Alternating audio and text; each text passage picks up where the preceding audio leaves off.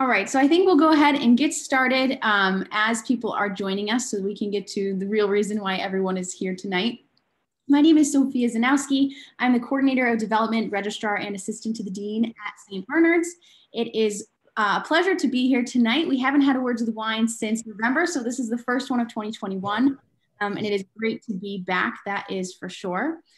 Before we dive into the discussion for tonight, I do just kind of want to give a brief introduction, who we are, what we do, and kind of how the night will go. So in my job as registrar, I do a lot of classroom tech support. So we ask that you just mute yourselves during the lecture, unless you're speaking or participating in Q&A. And also, if you run into any technical difficulties, I will be monitoring the chat box, so you can just feel free to put something in there and I will try to help you as best as I can.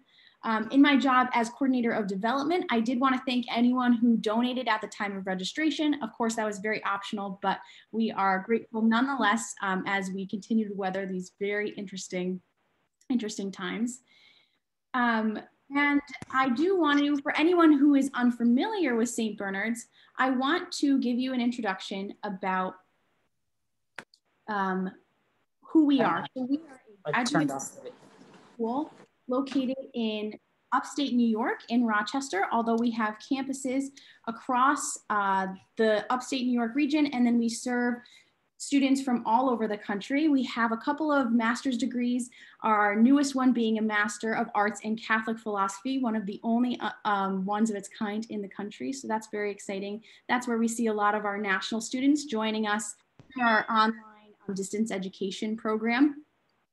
We also have quite a few certificate programs, which we just launched this past fall, where you can take our graduate courses, but you don't need to have a bachelor's degree. You don't need to commit to a full master's degree. One of our certificates is actually a certificate in Catholicism and the Fine Arts, which is very relevant to people who enjoy this series, Words with Wine. So I love to give a plug for that. But because we don't just focus on information, we really focus on formation. So we love to do a lot of things outside of our classroom, even though right now our classrooms are virtual, like these events. So we have this Words with Wine series every third Thursday of the month. And then we also offer a series called Theology and Culture, which focuses on topics relevant to our current climate, our current culture. That happens every first Thursday of the month. So we invite you to check out us on Facebook if this is your first time hearing about us, to look at some of our upcoming event offerings. We have one coming up on February 4th about sex trafficking and feminism and women with poverty. So we have some really unique offerings that I actually find very enjoyable. This is one of my favorite parts of my job. Now, we partner with this event series with a vineyard out in California called New Clairvaux. So our namesake is St. Bernard of Clairvaux. He was a Trappist Cistercian monk in the 11th century. And if you know anything about Trappist communities, which are located all over the country and the world, they devote themselves to a life of prayer and labor. Many of these communities live out their mission of prayer and labor by focusing on producing a product and a very, very high standard of whatever product they choose. In this case, the product is wine at this vineyard. So this community of monks partners with a local winemaking, generations-long winemaking family to produce mostly white wines out in California. So we decided to partner with them in March, right at the height of when the pandemic was starting, to bring people together from across the country, I mean, literally coast to coast, New York to California, and talk about our favorite things: faith, fine arts, and of course, over a glass of wine. They can't be here tonight to talk about them, but they do have this wonderful video that I will send you in a follow-up email that just kind of goes over who they are, what they do, talks about their mission, which we share in, not just our names, but we also share in their mission. So we really loved partnering with them over the past almost year of doing this event series. And we've run the gamut, I think, of genres in terms of visual arts, music, drama, like tonight. So this has been really, really wonderful to be able to partner with them. Now, I do want to just give an introduction of our speaker, Apolonio Latar III. Apolonio is one of our Abbey professors, and he taught a course called The Whole Breadth of Reason last semester for us, which focused on science, technology, and faith. It was really, really dynamic, really wonderful. And so we are so excited to have him back to give this event tonight. Apolonio received his master's in education at Marymount University. He also studied philosophy at Rutgers and sacred theology in Rome. He's currently the theology department chair at St. Paul VI Catholic High School. His interests include the theology of Joseph Ratzinger and Balthasar, as well as metaphysics, analytical philosophy, scripture, and fundamental theology. So without further ado, I'm going to go ahead and turn it over to him. All right, guys. Hello. Nice to see familiar faces. Also former students and people from Communal Liberation and new faces. I hope if you're, of the age, you have like a glass of wine. I have a Brunello di Montalcino, which is, I think, the favorite drink of the Holy Trinity, I think, but that's just me. And I wanted to, before we talk about Miguel Manara, and the reason why we're going over Miguel Manara is because it's one of the fundamental texts of Luigi Giussani, which inspired the charism of Communal Liberation. So Communal Liberation is a charism in the Catholic Church, an ecclesial movement. It's pretty much a friendship, a sharing of one's life, so that we can always be reminded that we're loved by Christ, and then we share this love for the whole world. And so I know some of you, or a lot of you, don't know Luigi Giussani too well, so I would like to present a little bit who he is and what the charism is before we go and talk about Miguel Manara. And for me personally, I think I owe a lot to Luigi Giussani, probably everything in the sense of my teaching and the way I look at life right now. He helped me look at my family, my friends, my studies, my work in a different way. He helped me love again what I once loved but forgotten, and embrace everything. And again, I met people from the charism when I was in college in Rutgers. I met Monsignor Lorenzo Albacete, whose book I would like to advertise also. He has a new book, The Relevance of the Stars, and we'll talk about the relevance of the stars a little bit later on. Lorenzo Albacete was a great man, a great priest, great theologian, and we had a lot of conversations with each other in Rutgers. I was also influenced by the missionaries of St. Charles Borromeo, especially the founder, Don Massimo Camisasca, who is now a bishop, and particularly also Father Antonio Lopez, who is now the Dean of John Paul Institute at DC. And pretty much, I think everything I'll say today, it's either, I probably got it from him somehow, and anything bad, it's from me, right? And I think, and especially, there's also a good friend of mine who I also met in the charism. Her name is Martina, who's a great historian of the Middle Ages, probably the best historian of the Middle Ages today, I think. And there's also a friend of mine who's actually here, Alexi Noel. If you look around, she's right there. And I didn't, I want to embarrass her, but she was there in Rutgers. And if it wasn't for them, I wouldn't have known Giussani. So why is Giussani, Monsignor Luigi Giussani, relevant at all? Why do we need to even hear about him, and why is he important? Now, this charism, this movement is all over the world. There's charitable organizations, there are cultural events. So it has a lot to offer to the world, but what else can we learn from him? I think the best way to answer this question is to ask another question, which a lot of Catholics today take for granted. A lot of Catholics in the church today, ask, how can we reach people? Do we use social media? Do we use podcasts or whatever? How do we reach people today? But nobody really asked this question. This question is the most fundamental one, which is this: do we still have something to say to the world today? What else do we have to say? I mean, I think it's, before we think about how we can reach people, we have to ask ourselves, is there something important that the world is missing? Because there's technological progress, there's science, and a lot of people, a lot of Catholics, especially in Catholic schools, maybe, they will reduce Christianity to simply morals, right?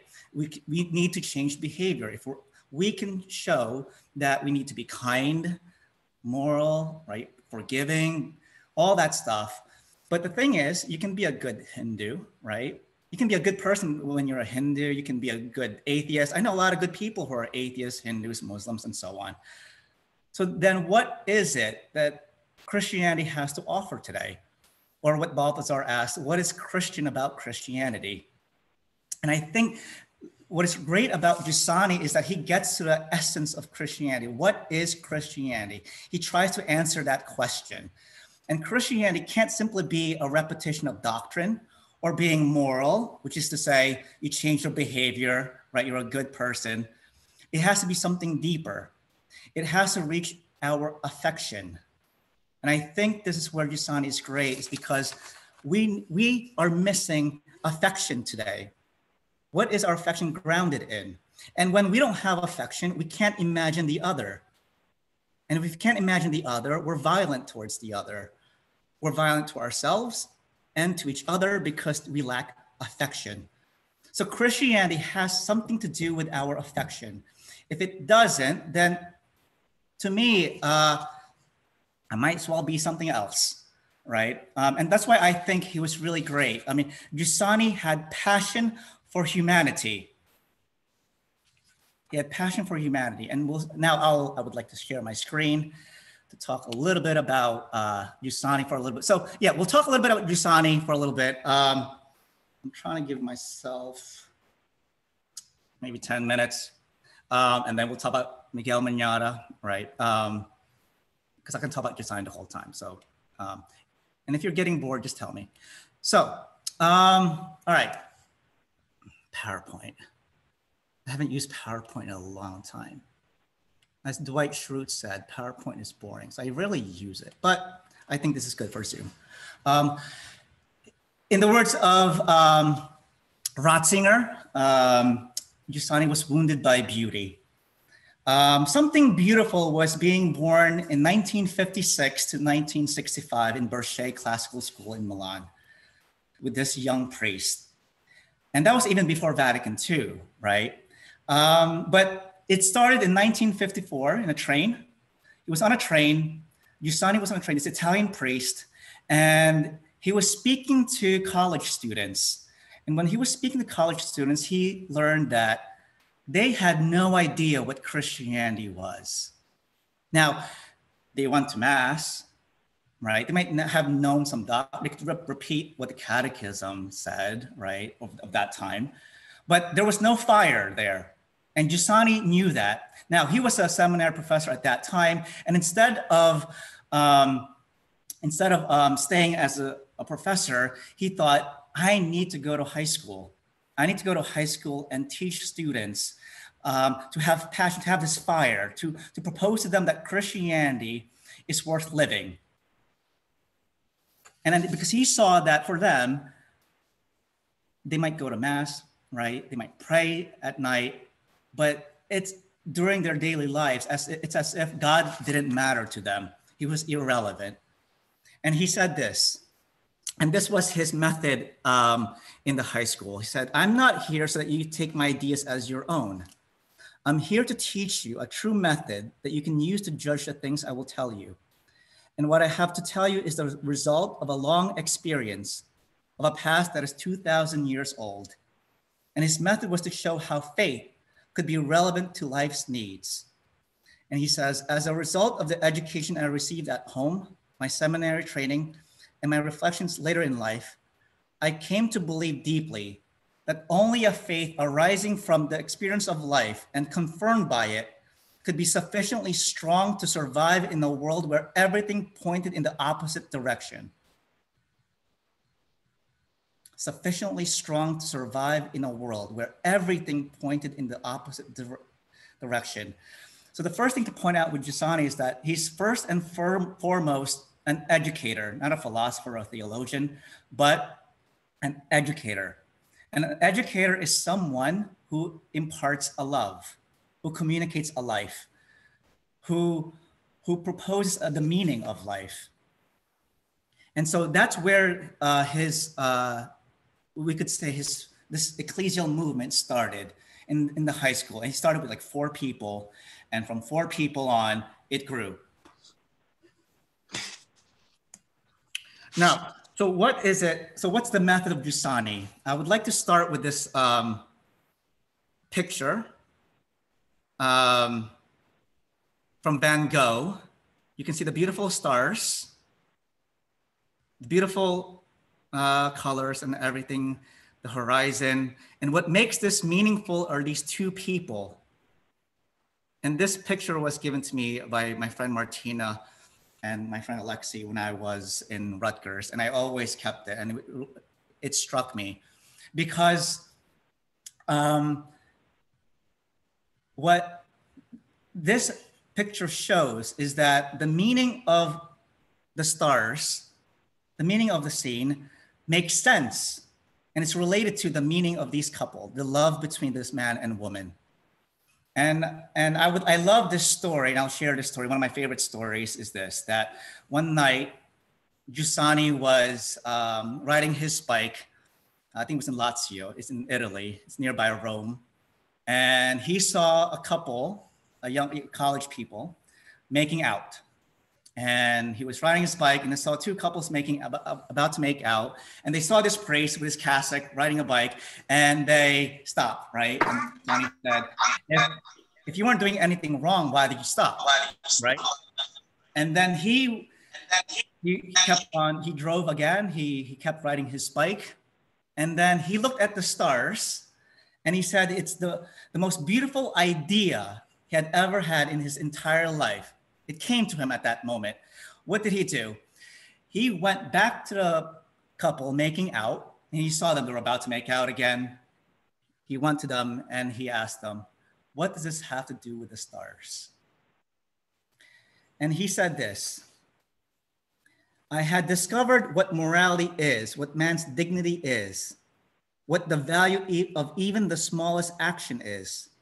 No human moment can be empty.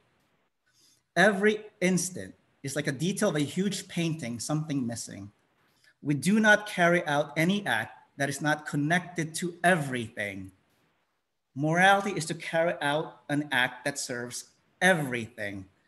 So the beautiful thing about this story is that he went up to these couple, not to, say, look, you're horrible. What are you doing? You're making out, right? He wasn't moralistic in that way. What he did was he showed them a path. Look at the stars. Look at what's in front of you. Because for him, and this is what defined Giussani had passion. He desired everything. Everything that we do has meaning in relation to the whole meaning of the whole cosmos. And for him, he wanted a fuller and truer possession of everything. And this is where we come to an original category that he made up pretty much. And this category is the word experience.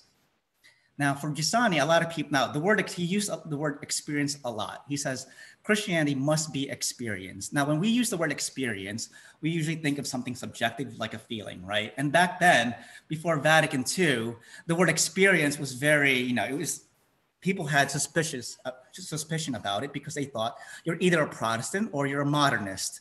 Because if you speak about experience, you're reducing Christianity to your feelings. But for Giussani, experience was not totally subjective. Experience was reality emerging in our consciousness. Reality emerging in our consciousness. Now, what is reality according to Giussani? So in other words, there's something objective about experience. It's reality. Now, what is reality? Reality is a gift. It has a gift and meaning. It is therefore a presence. In other words, it's a sign. And to experience something is to understand the meaning of what's in front of me and what relates to the meaning of everything. So the meaning of the stars has to do with the meaning of these couple.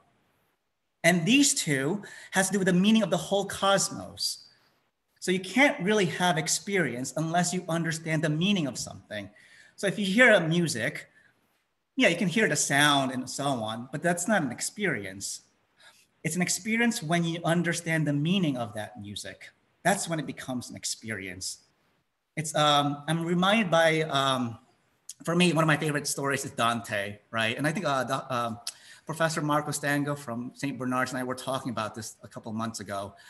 I mean, Dante is great. And, and if you want to read about Dante, what he was like, read Balthazar's Glory of the Lord, Volume 3, where it's the first time in history, Balthazar says, where a man wanted to know what it meant to love a woman. Not to love God in this woman, but to love a woman. What does it mean for me to love a woman, right? And for Dante, the only way he can really love this woman, Beatrice, was to go through all of history, right? He went on a journey, a path, which is, Inferno, which is hell, right? Purgatorio, and then Paradiso, where only within the context of the whole picture of the cosmos that he understood what it meant to love Beatrice. It was to love Beatrice was to love the whole cosmos. And that for Giussani, what experience is.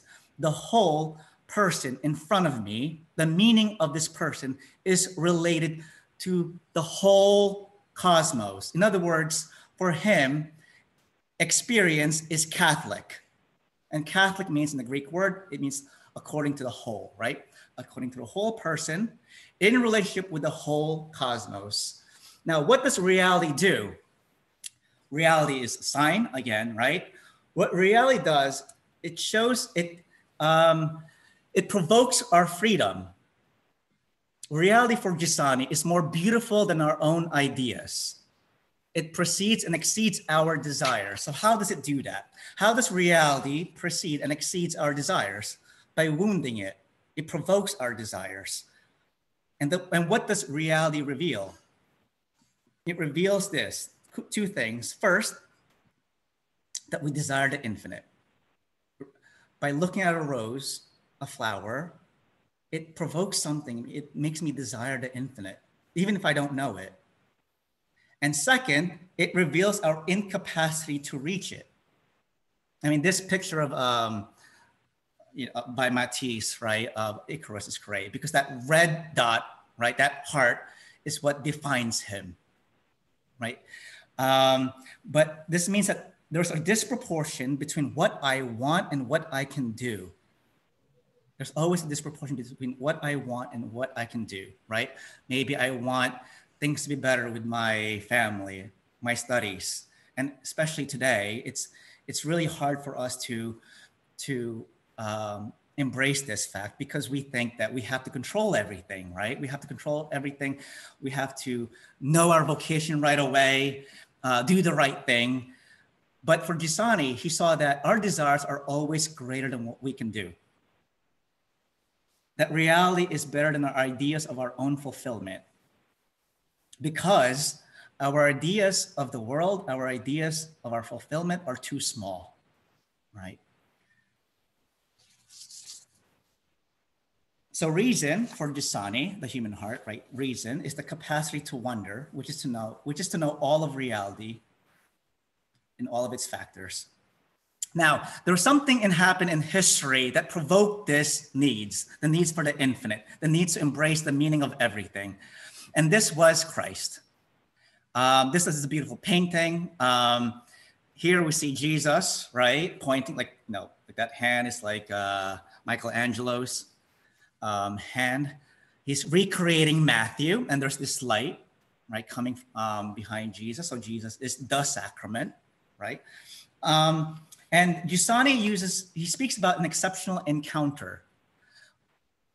An exceptional encounter is when I meet someone who corresponds to the deepest desires of my heart. That's what an exceptional encounter was. And for the apostles in the first century, I mean, this was an interesting question. How would the apostles know that Jesus was God, right? He didn't have the word God on his forehead. How would they know that this man was God? And why would they follow him? Why would they leave everything to follow this man? It was simple, because he corresponded to the deepest desires of their heart. This man answered the depth of their desires. And he awakened the depth of their desires. He made them more hungry for the truth, more hungry for beauty. One of the most beautiful insights I had to understand the exceptional encounter is actually, I was at Five Guys, which is a great fast food restaurant. And I was getting a double bacon cheeseburger, because that's the only thing you should really order in Five Guys. And I remember just one day I was there. I ordered the double bacon cheeseburger. I sat down with my friends and I took one bite of that cheeseburger. And that experience was like, this is awesome, right? And then the experience was also, I did not know I was this hungry. That's what it was like to meet Christ. It fulfilled their desires and made them hungry at the same time. And they did not know that they wanted Christ. They could not have foreseen this encounter. It just happened.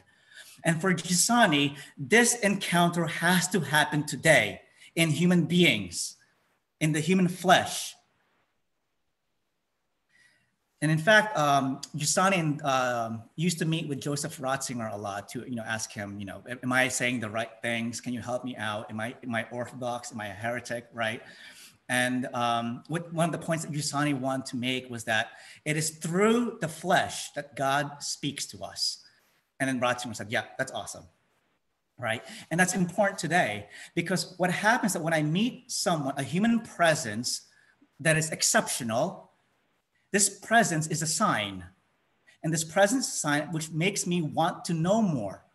In other words, it leads me to verify what I have encountered. And this is really important for Giussani, what it means to educate. To educate means to propose a way of life, the meaning of life. And then I have to verify this in my experience. Is this true? Like, for example, a priest might tell me, you know what? If you say morning prayer, you'll have a more beautiful life. Then I have to see, is this true? And this is important because once I verify this truth, then there's nothing that can happen to me that will take away the certainty.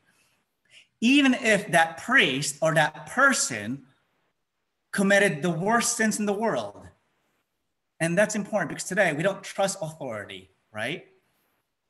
But for Giussani, once you verify an experience over and over again, you gain certainty.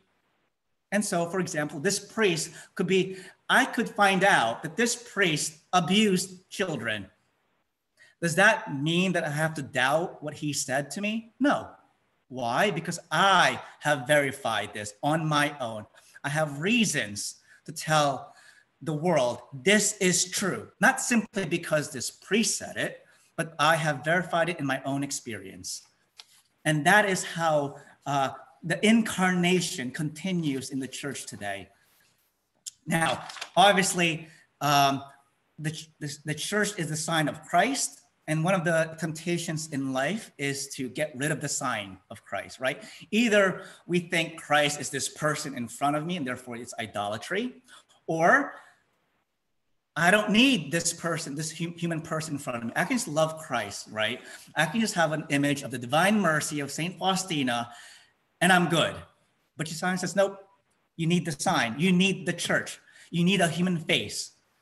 Now, this human face is a sign of Christ who can never be reduced to an experience or a feeling. There's an absolute singularity of Christ. And this picture, by the way, by Dante, that Giussani always taught about virginity, I think is one of the best things he brought to the church, this understanding of virginity. Now, what is virginity according to Giussani? Virginity, by the way, is the vocation of everyone.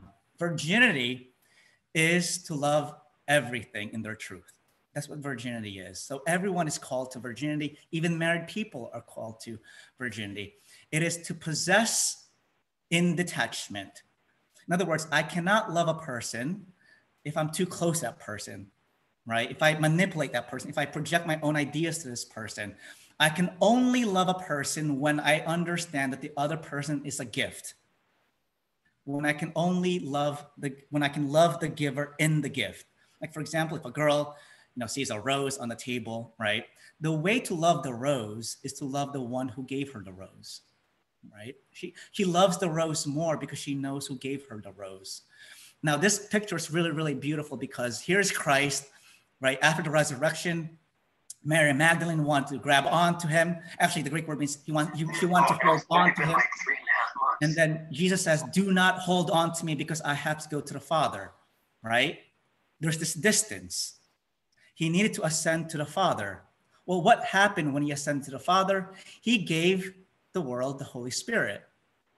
And what does the Holy Spirit do? He makes us recognize Christ, and he brings about the Eucharist. So it was only when Jesus distanced himself from Mary Magdalene that he can communicate himself in the Eucharist, where Mary Magdalene could touch him, can finally be one with him. So it's being one with the other in their truth and in distance. So we cannot love somebody if we grab onto them. We can only love a person in detachment, within a distance. And one another example is the widow of Nain, right? Here's a mother who lost her child, who lost her husband before. And Thomas Aquinas said that there's a very beautiful question in Summa Theologia. I don't remember where it is, but it's there. Thomas Aquinas asked, is it better to be loved or to love? And he said, it's better to love, because a mother's love is the greatest, and she always loves, right? She always gives herself.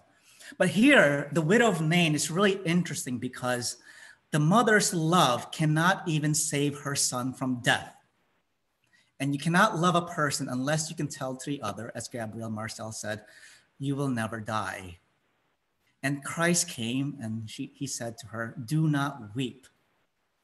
In other words, and then of course, he raised her son from the dead. In other words, only in Christ can this widow be a mother again. It's only in Christ that we can only be a mother, a father, a husband, and a wife. That's what virginity is, this profound love, because Christ saves what we love most. And finally, this beautiful picture on the left, after the resurrection, one of the most beautiful passages that Giussani ever meditated on. Here's Jesus. He went up to Peter, and instead of saying, you're an idiot, or are you sorry? He said, do you love me? And Peter said, I don't know how I do, but I do love you, right? So in the end, we are not defined by our sins, not defined by our mistakes. In fact, those mistakes and sins lead us to the face of Christ that allows us to say, yes, I do love you. So at this moment, we can say, I am yours. For Giussani, it was always about beginning again. Can we begin again? And even if we sin so many times, just yesterday or 2 hours ago, we can always begin at this moment. And again, I love this photo on the right of Luigi Giussani, and before he was dying, now he suffered a lot. He was suffering from Parkinson's. He was persecuted in the church, but in his deathbed, he said, "Reality never betrayed me. Reality never betrays, and because it's greater than what we can conceive." So once a person meets Christ, everything changes. Like in front of beauty, in front of the face of Christ, you must change your life. Okay, so that was a very, very quick introduction, very, very quick introduction to Luigi Giussani. And on that, I think it would be good for us to read Miguel Manara in that way. Hopefully that actually shows how there are a lot of concepts that you can see now, if you guys read Miguel Manara. Now, if you haven't read Miguel Manara, I know some of you guys didn't. You guys just came here for the drink, or you're drinking to look at me and everybody else, which is fine. I wouldn't have read the text either. But what I would like to, instead of me lecturing about Miguel Manara, I would also like to see, for those who read this, if they can see any correlation between what I said really quickly and the text. And I think today, Sophia, can they just unmute and talk? Or if not, I mean, I'm going to talk the whole time. You don't want me to talk the whole time. Yeah, if people can unmute if they have thoughts, yeah. Okay. Wait, let me just actually introduce, I mean, for those who haven't read it, which is fine, again, it's more or less this. There was a man named Miguel Manara.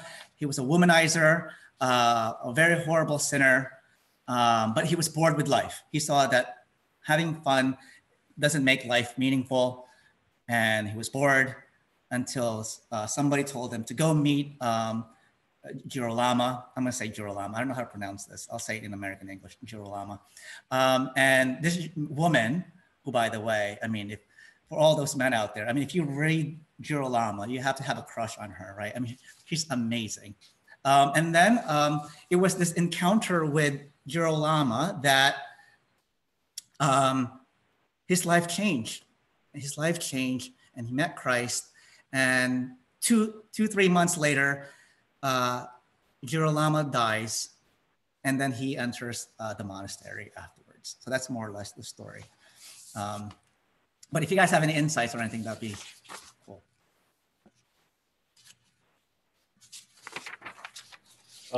I have one.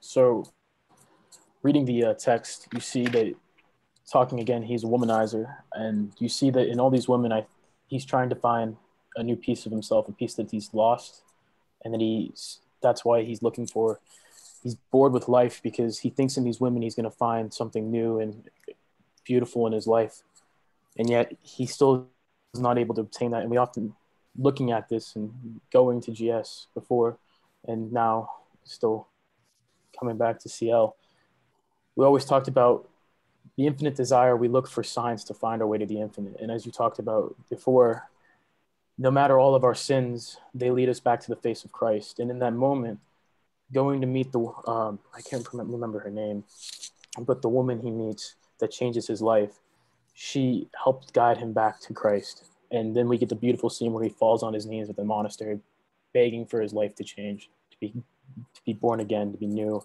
to live a life faithful and devout to Christ.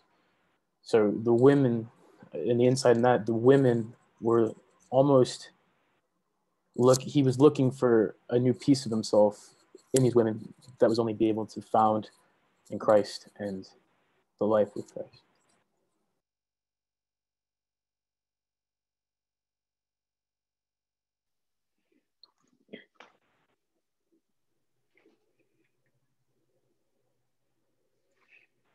Can you hear me? Yes, okay. Hi, Apolonio, thank you. Hello, everybody from the House of Formation in Albany. I have a question for you, or a request to say something more about the concept of desire. Because on page 8 of the play, Miguel Manara talking about his experience.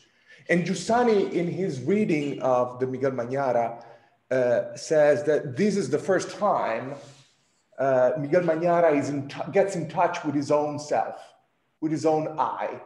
And I always thought that this is the key line of the entire passage. So he says, Miguel Manara, for the desire is always there.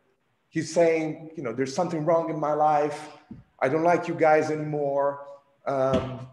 He explains this in these terms. For the desire is always there, stronger and madder than ever. It is like a fire in the sea that blasts its flame into the deep universal black emptiness. And I'd like to hear more from you, if you could help us understand better this notion of desire. I know that this is crucial for Giussani, and I think that, I'll stop there. If you could help us understand better this notion of desire. So unless anybody wants to answer first, I know the answer, but if anybody wants to answer first. No, but no, I think it's, all right, a couple things. It's really interesting because I said that reality provokes our desire. And it's, now the way I read Giussani is it's very much like what Thomas Aquinas said about the passions of love, which is first, there's an affection, right? And then the reality affects you, and then you desire something, right? I see a watch and I want it, right? But there's an affectus, right, first. And I think what happened is this, even, and it's really interesting because reality for Giussani says it never betrayed me. And even when it comes to the reality of one's sins. So here's Miguel Manara, who was a womanizer. And it's really interesting because, you know, in page 6, for example, I mean, they were saying like, how many people have you slept with, right? How many? 7, 9, blah, blah, blah, right? And it's interesting because Don Miguel Manara, he always, he went after women, he committed crimes and so on. And yet that reality of even the sin, even made him recognize his desire more. And it's really interesting because what the desire shows him is that he's bored, right? I mean, he's actually bored. He's not like saying, I'm wrong, look at me, I committed a sin, or I'm immoral. The question of morality, of what's right and wrong, wasn't even there in Miguel Manara. He went to the root of the problem, which is, I'm bored, right? What's the meaning of this? And so for Giussani, I think desire for him is always a question. It's a need. The needs of the heart is a question. And if it's not a question, it's somehow we think we reduce the answer to our own concepts and ideas. And it's really interesting because he says, what you said, the line before you said, how do I fill up this emptiness in life? What can I do? It's really beautiful because that's it. That is our experience today, right? We think we can control everything. And yet there is still that something, this sadness. And for Giussani, sadness is a good thing. So there is, because sadness tells us that we want something more. There's an absence of good. So even this reality of our sins, it wakes us up in some ways. And only by getting to the root of this question, how do I fill up this emptiness in life? Because usually when we are bored, we try to do something about it. We create new things, right? I'm bored. All right, let's create a new hobby, right? But there's always that desire. It's always there. We wouldn't create a new hobby if the desire wasn't there, right? Now, it's interesting because boredom is the perception that reality is dull. We have to create our own meaning. It doesn't speak to me. And so we just, try to create our own meaning and own happiness and so on. But for Giussani, what's beautiful about this, and then it's interesting because he said there is that desire for infinite, there's a desire to embrace the infinite possibilities. And then that's where Don Fernando comes in, right? Don Fernando comes in and he pretty much says, I remember your father. And he used the image of the father, right? And in other words, Don Fernando was betting on his heart. He trusted in his heart and to go out and to the church and meet Girolamo and so on. But I think for Giussani, this desire is always already there. And it's very much, like Aquinas says, in everything that we know, we implicitly know God in whatever we know, or we love God implicitly in whatever we love. And I think that's where Giussani gets the concept of desire from. And for me, again, I do think that even the reality of sin provokes a question in us, which is to say, why does this make me lonely?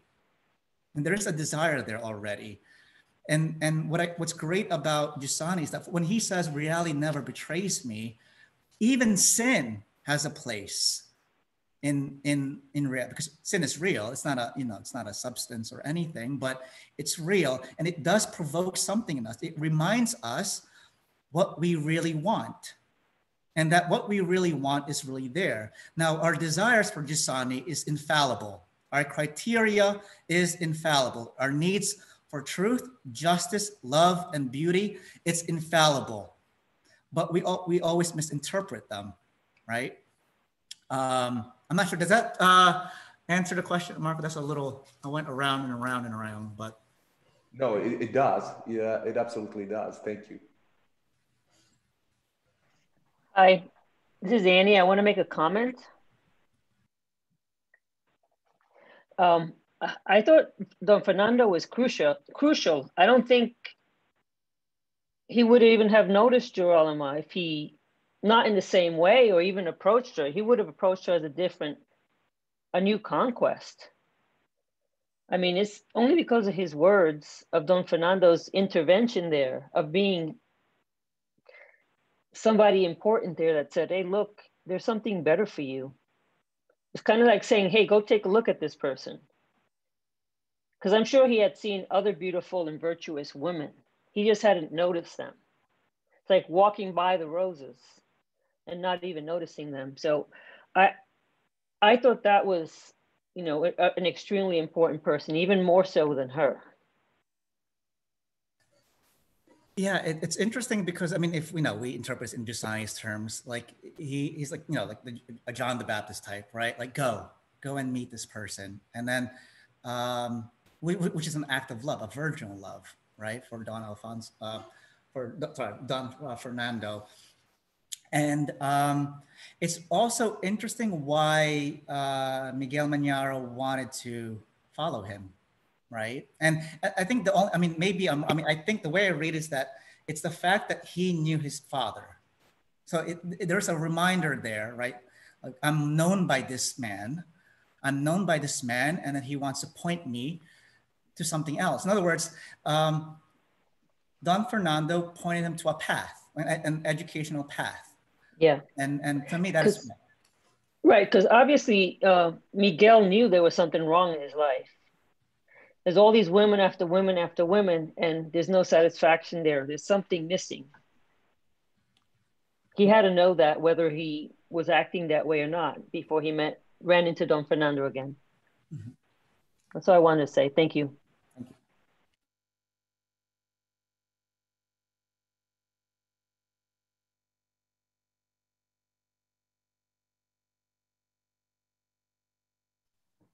Perhaps I could make a brief comment, if that's okay. If you can hear me? Yeah, okay. So I really love the point where he actually mentions reality in his prayer in the fourth flat. He mentions punishment, humility, and that he desires a love for reality. It's kind of like a realization where everything he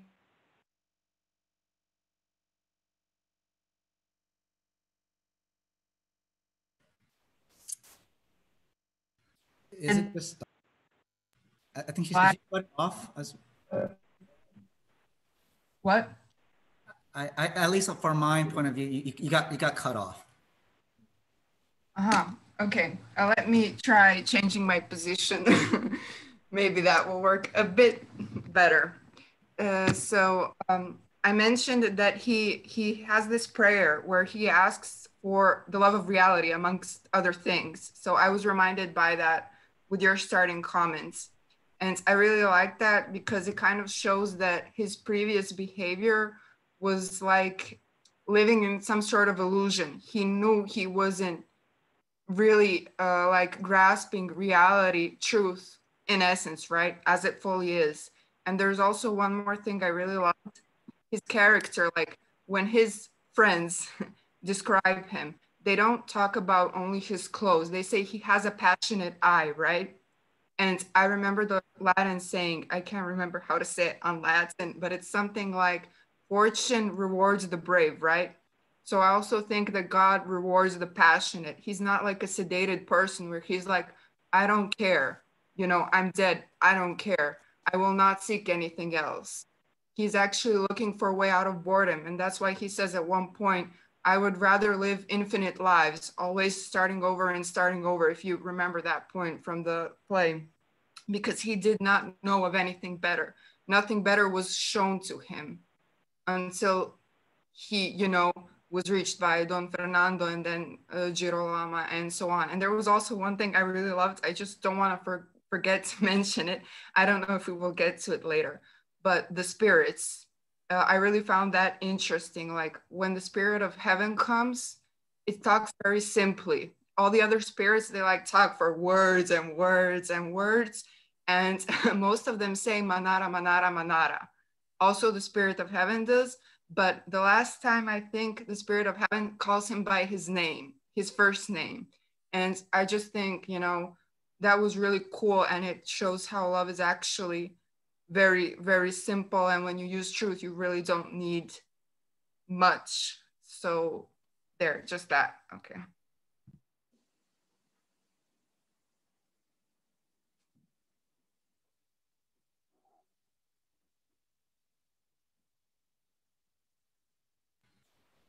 Yeah, I think I love the way he risked everything.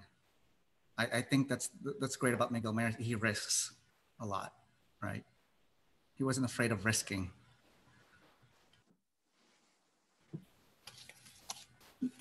Now, I did want to, so sorry, did anybody want to talk? Sorry.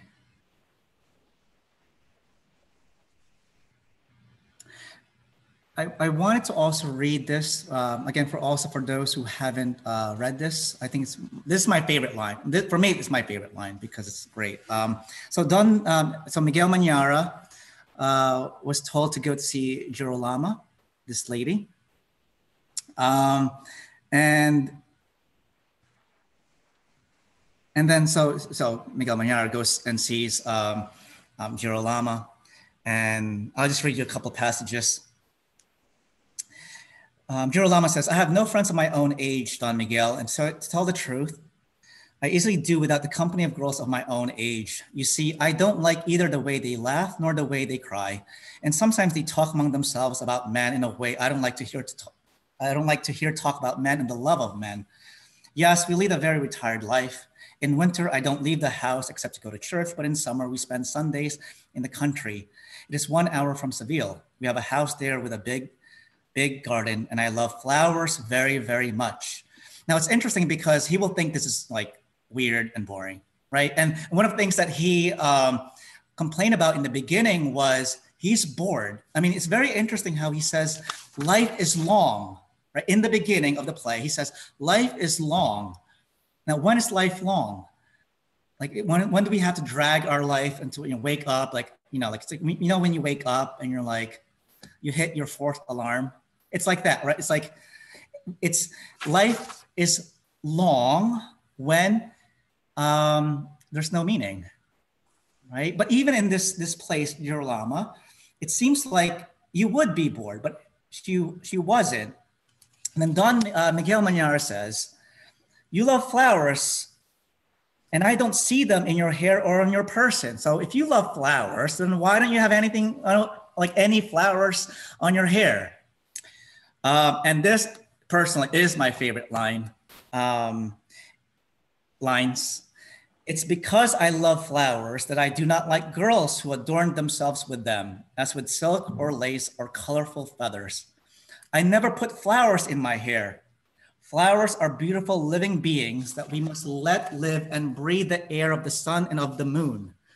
I never pick flowers.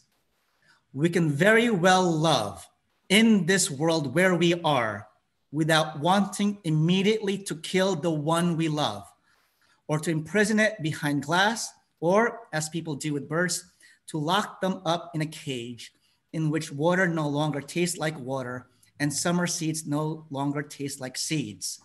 And it's to me, that was what made me think, wow, this character is awesome, right? We can very well love in this world where we are without wanting immediately to kill the one we love. And to me, I mean,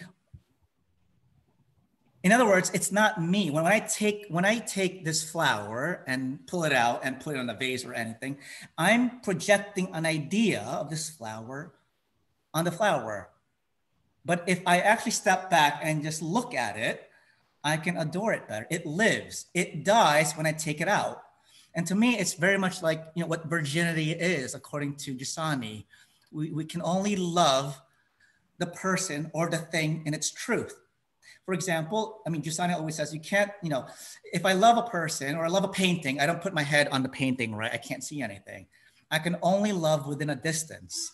And I would like to read this passage because I was reading it the other day. He says, virginity is for him. This is Giussani. Is it possible to live this way? Volume 3 for English, right? A sacrifice is needed, a sacrifice of what is immediate. Now for Giussani, the essence of sacrifice is beauty, right? The immediate is not true, so much so that it dies, it causes death. First, it makes things old, it stifles the tongue, one struggles to stay on one's feet. It makes things die. The immediate makes things die. The immediate dies in your hands. In the morning, you're excited about your wife. In the evening, you tell her where to go. Tell her where to go means in the evening, you'd kick her out. What is immediate binds and chains until one is strangled. The immediate strangles us. The strange phenomenon is detachment. To truly love a person, you need detachment. Does a man adore his woman more when he looks at her from 1 meter away, in awe at the being he has before him, almost on his knees, even if he's standing, almost on his knees in front of her, or when he takes her for himself? No, when he takes her for himself, it's over. Who possessed the Magdalene, the prostitute, more? Christ, who looked at her for an instant while she was passing in front of him, or all the men who had possessed her? When a few days later, the woman washed his feet in tears, she answered the question. You can't establish a relationship with anything, not with people, not with the flowers of the field, not with the stars in the sky, if not without a detachment within. If you don't detach yourself from the stars, you don't understand. If you gaze at a star without detachment, you wouldn't understand that it's a star within the infinity of stars. It's sacrifice that allows the unveiling of the truth of the thing or person that is present. So anyway, I mean, to me, that was what it just emphasized what Giussani thought about what virginity is. I mean, to love a person is to detach oneself from that person. Which means also, like, you know, if you're a father, right? A father would have ideas for his son or daughter, right? But detachment means, no, this son or daughter is not mine. This daughter or son is a gift. And the more I educate this person to love his or her destiny, the more I love this person, right? So to love a person, according to Giussani, is to love the person's destiny, not my ideas, but the person's destiny. And that's why I think for Giussani, I mean, it's a gift of this understanding of virginity to the whole church, because especially today, when we're talking about do priests need to be married or not, they need to go to the root of the question. What does it mean to love in the love of Christ, the human love of Christ? And I think the virginal love of Christ, virginity, allows us to see only Christ is sufficient. We can only love the person when we love the giver, right? Anybody else? Where else? I'm gonna keep talking if you guys. Yeah, I was gonna jump on that if I could. I really liked myself most the scene where he enters the monastery and wants confession after she dies, and the seeking penance. And it was interesting to me how the priest made him, you know, he wasn't interested in a grand expression of his feelings. He basically kept telling him to shut up a little bit. Calm down. This isn't going to happen. You both already got it. Love is here. Congratulations, you're forgiven. And you can stop being dramatic about your sin now. also you're going to need to walk this road for forever. But that was very intriguing, or for calmly, like through the image was walking through graves or through trees, a line of trees. I don't have the text in front of me, so I'm going by memory here. But I was intrigued by that because it was interesting to see him direct him away from what seems to me like taking the flower and putting it in his hair, in that moment. And also really similar to the painting you led with Magdalene and Jesus in the garden, like, don't touch me, don't cling to me. He kept saying, you're rushing, you're trying to have it all at once. You're taking, right? I didn't fully, I liked the scene, but I didn't fully understand it. But what we've been saying here has helped me to sort of get at it. And I'm curious how you see this playing out with Giussani, or in this play with the idea that somehow an obsession with our sin and shame, desire to do something extraordinary, final, and in this instant where God is secured for us, it's this dramatic moment, and that desire to have God, but then the creating of space between that actually leads to holiness. Like, what's going on there? The way I see it is this. I mean, it's really interesting. First, he calls him father, right? Because he has his father was absent, and the encounter with Girolamo leads him to this man who he calls father. And why is he a father, right? Because he tells him the truth. And now what Giussani says about penance is that it's really interesting because Miguel Manara was kept on saying, I did this, I'm horrible, I did this. Now, when he met Girolamo, he experienced a love, pretty much he was saying, do you know who I am? And Girolamo kept on saying, yeah, I know you, right? It's really interesting because when we commit a sin, we think we're defined by it, and we're always focusing and obsessed by it.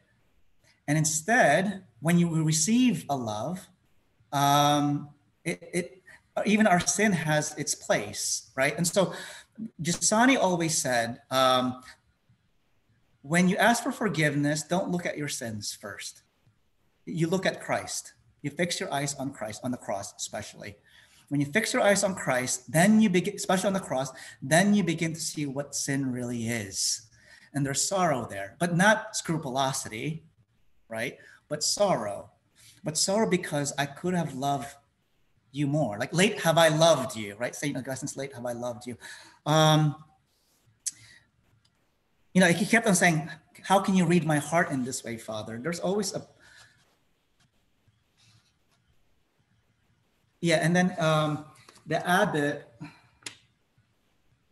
there was a place where, I don't know where it is now, but where he says, here the stones are full of patience that waits and of a wait that listens. And listening is an act of love because it lets the other become part of you, right? And then the abbot says, love and haste do not agree, Manara. It is by patience that love is measured. Life is long here. And he kept on saying, life is long here. Now, patience, according to Giussani, means to carry everything. And what makes it less burdensome is when one is in a relationship. Now, the opposite of patience, according to Giussani, is lukewarmness. It's not impatience, but laziness, lukewarmness for Giussani. Because patience means to understand that time is grace. So time, it's not like we can fix everything, right? I can't fix myself. So here, penance is really interesting because the abbot says, this is what we do in the monastery. This is the path, right? Now look, you keep on talking about your sins, and then he even says they no longer exist, which is really, really a radical claim. They no longer exist. You're forgiven. And then he says, look, there's a path here. You have to pray the morning prayer. You have to get work. He was showing him a path. It was always, in other words, I think when it comes to, when he says life is long here, Miguel Manara could bear it now, only because he has met someone in his life, Girolama, that makes him see that life is good. And that it's really interesting because in that small space, right? I mean, Girolama says, here I have the house. And she names 3 things. There's the garden, beauty, her books, truth, and the poor, which is goodness, right? And everything for him makes sense now. He can carry time. He sees time as grace because he's met something in his life. In other words, a presence in one's life gives one the certainty that the future is good, which is hope. And so it's an education to hope. So I don't know if that answers the question. I mean, it's really interesting how time is long here in the monastery is contrasted with in the beginning where it says, life is long, right? It's no longer boring because life is boring when reality doesn't speak to me, right? When it does speak to me, it is more meaningful. I don't know if that answered, I don't know. I tried to answer it somehow. I have a comment and question. I'm glad, first, hi, this is Natalie. I'm from Houston, Texas. And thank you, Apolonio, for your talk. I'm glad you said that because I was curious about the juxtaposition of that life is long before and then what you said in the monastery, because specifically on page 72, and like I read this play a few times, but it's been a while, but I always wanted to understand this better, where the abbot is telling him that, maybe one day God will allow you to enter brutally like an axe into the flesh of the tree and to fall madly like a stone into the night of the water. And then it continues, it says, and then you will know what the flesh of the world is made. And so I was thinking about this flesh of the world. And then he concludes saying, and of a woman in love. So really, right, he will then know Girolama in the truest way. And so I wanted to ask you if this was like a correct interpretation, because I love what you said. I mean, you really helped explain that passage of Mary Magdalene and Christ to her, that when he says, don't hold on to me, I never really got that. So that's helpful. And I mean, it's connection to the Eucharist. So does that speak to this point here in the flesh of the world? Is that like what Father Giussani understands as virginity? And maybe here, if I know everyone is called to that, but if the monk is the epitome of that virginal love, so, possession through extreme detachment, I don't know. These are just some thoughts that were coming up during the presentation. Yeah, so I think, the way I read this passage is when Giussani speaks about freedom, he always speaks about mortification, right? Freedom for him is the fulfillment of desire. It's not like the ability to choose right or wrong, right? But it's the fulfillment of desire. And here it says life is long.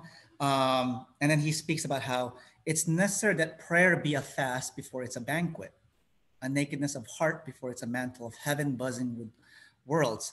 Perhaps a day will come when God allows you to enter brutally like an axe, which is interesting because it says perhaps a day will come when God allows. In other words, he doesn't get to choose the time when he will affirm everything, the meaning of everything, to love everything the way he should. It's a gift, it's a grace. And that's really interesting. I think of it like, like young people today, right? They always want like to get married really quickly or to know their vocation right away. And then they can't wait because they don't know how to wait because they don't have hope, right? And so here, when a person lives in hope, you know that the future is good.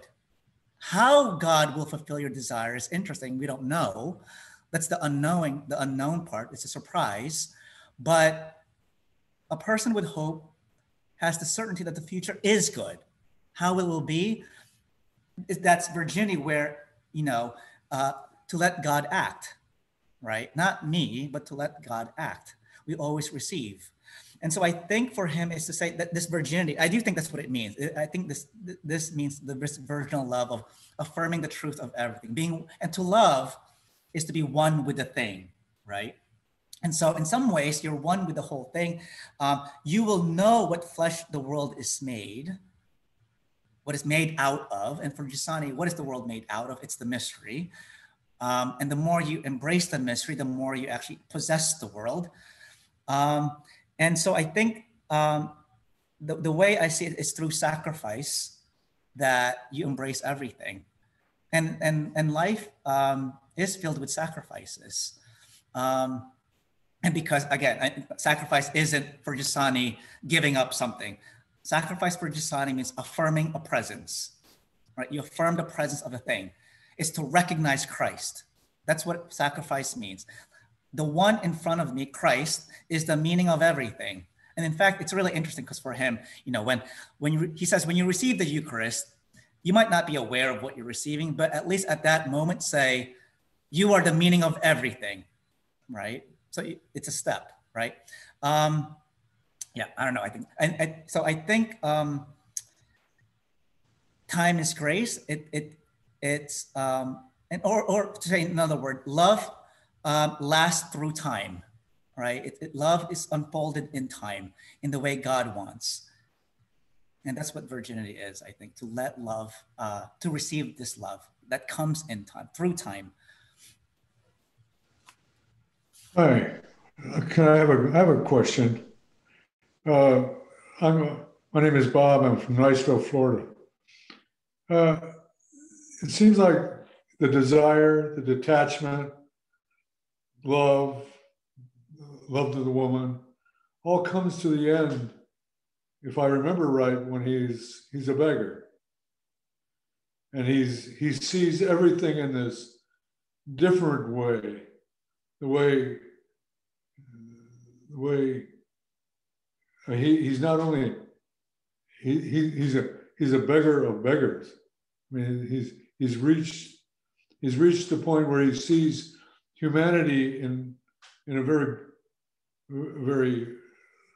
the axe goes into the tree way in a sense, and but he's reached a new point in understanding the whole picture of the mystery. Could you talk about that a little? Yeah, I think, yeah, it's really beautiful because in the end,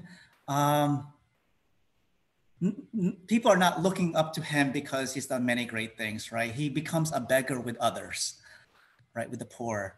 And to be a beggar is someone who is loyal to one's desire.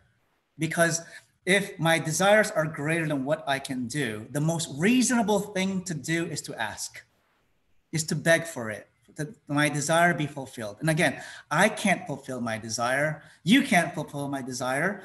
And so what does this desire point to, right? Now, if you've met a presence in your life that has fulfilled your desire, who has fulfilled you, you ask again, fulfill my desire today, right? So to beg is the most reasonable position that of a human being can have, because it's loyal to one's desire.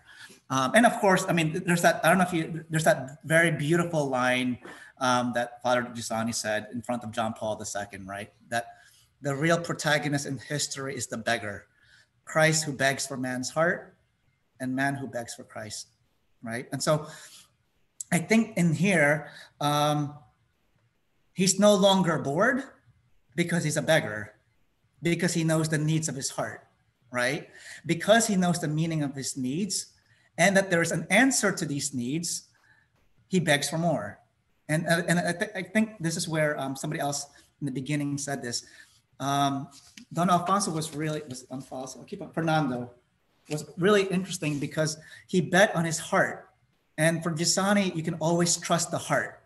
You can always trust. Now, you can misinterpret the heart, but the heart, when you're loyal to it, which is to say, you're loyal to your experience, which is to understand the meaning of what's in front of me that provokes my desire, and you follow that, you verify it, it leads to begging. And I think it's really interesting because especially today, when we think that the only way to be happy is to control things, to control everything, this technological understanding of the world where we have to create our own meaning, We have to create our political structures, change policies and laws and so on, that we don't get to the root of the problem.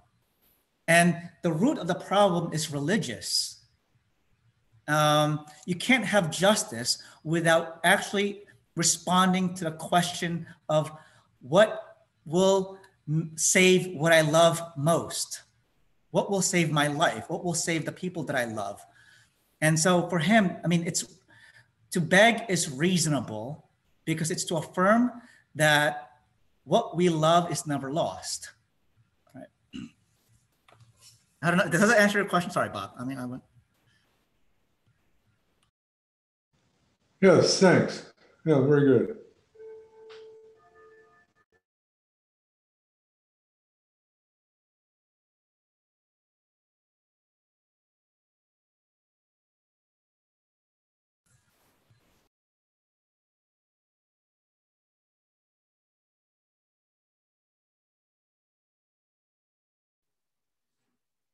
Any other thoughts or comments before we wrap up for the evening?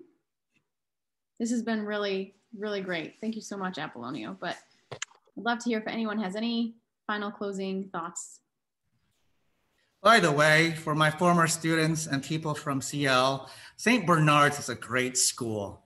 I mean, and I'm not just saying that because, I mean, they have brilliant minds, beautiful hearts, and a great sense of humor. So even if you're in college, and you have to at least take one course from St. Bernard's, I think. I mean, it's, even take an audit, like audit a class. I think it's great. I mean, and the people here are normal.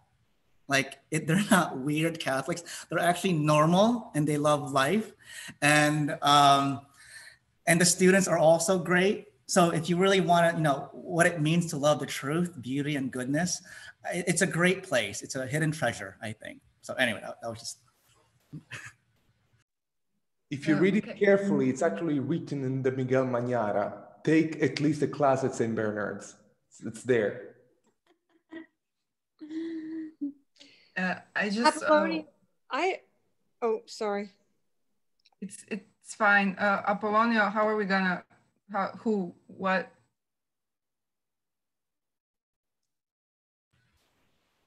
Sorry, what was the? What was the question? I don't know what just happened here. I just kind of got lost. Who's talking now or who's not? It's the blessings of Zoom conversations. So, I just have a question. Apolonio, one of the last points you made in your introduction was about how reality doesn't betray us. And so I was wondering if you could just reference that in Miguel Manara.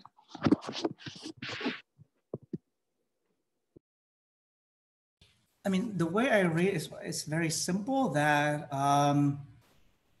the story is more beautiful because that he was a womanizer in the beginning. Like, I mean, I don't know how else I would conceive of him without him being a womanizer and then meeting somebody who struck him, who's exceptional. And then he goes through this purification of desire. He learns how to hope. He learns how to live time as grace.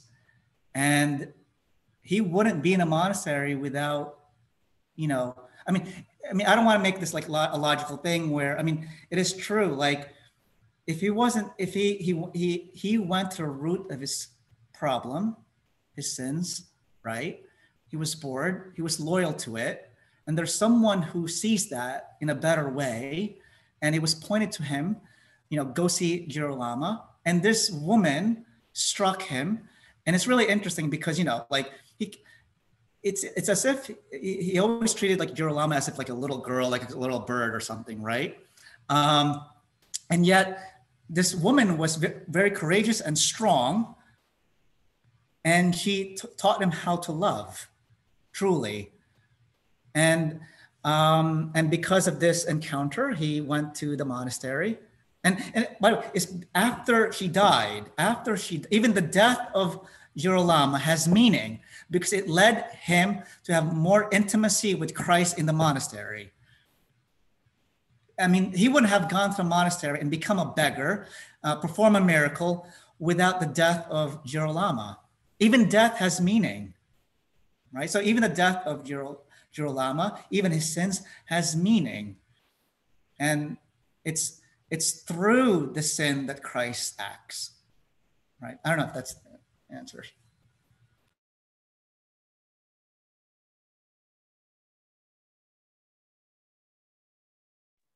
I would just like to add, since the title of the conversation and everything was wounded by beauty, I would just like to add, I was very reminded of it on page 15, the last claim by Don Miguel, that starts with silence.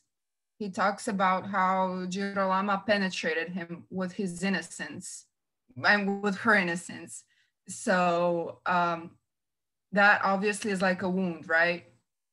So that is how it gets through us. It gets through skin and everything. And as for his perception of reality and how it does not betray us, I think that comes from a perception of reality, like a perception of reality that is beyond the basic experiences people go through life. Like it is perceiving everything that is absolutely true and in that sense real. He perceives God as real. So that is also part of the reality of things sense. Girolamo cries in the beginning. She says, I was so foolish for crying. It was a blessing, you know, she died with a pure heart and everything. So as I said, I think that comes from, you know, his like kind of perception of reality. And I really loved the entire text. It was very, very poetic and appropriate for this kind of interaction called Words with Wine. So I'm glad I had the opportunity to read it there.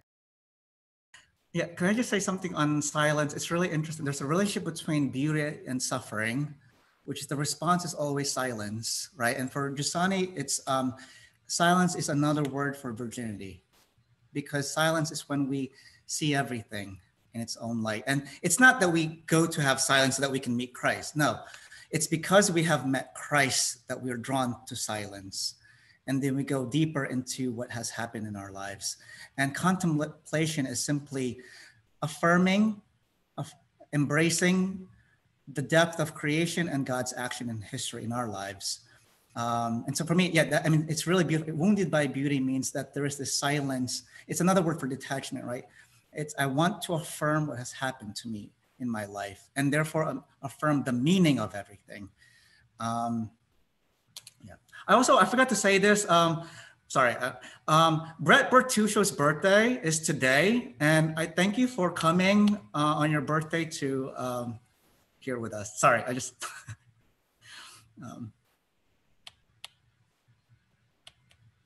I didn't want to like make him embarrass him, but it was his birthday. And what could he have done in his birthday? He would come to, you know, Words with Wine. It's awesome.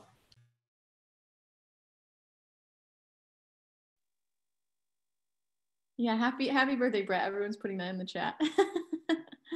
What a birthday party. Great. Any other thoughts?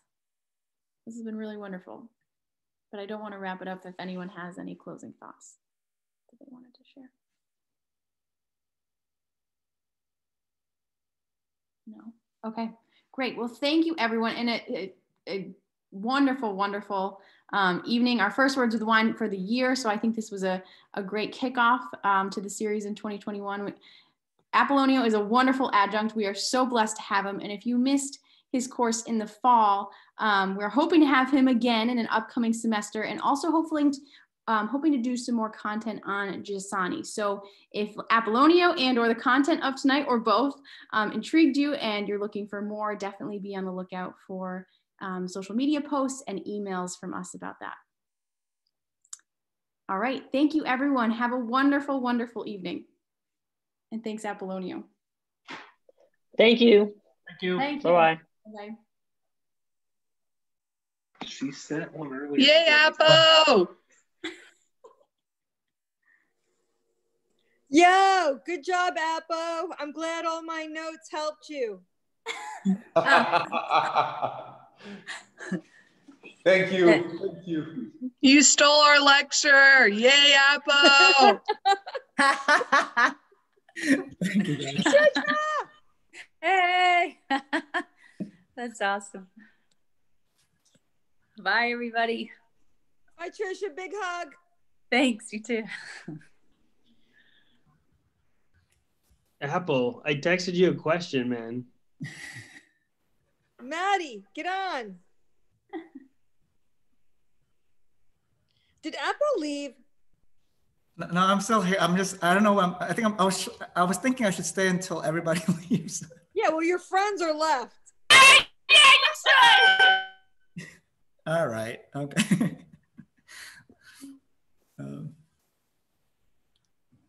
Okay, if you're an Apple student, say hi. I think not a student, his friend. Good job, Apple. Thank you. Yeah, all right, I think I'm gonna go. Why? Finish your wine. Thank you, guys. I already finished my wine. All right. Good job. Bye.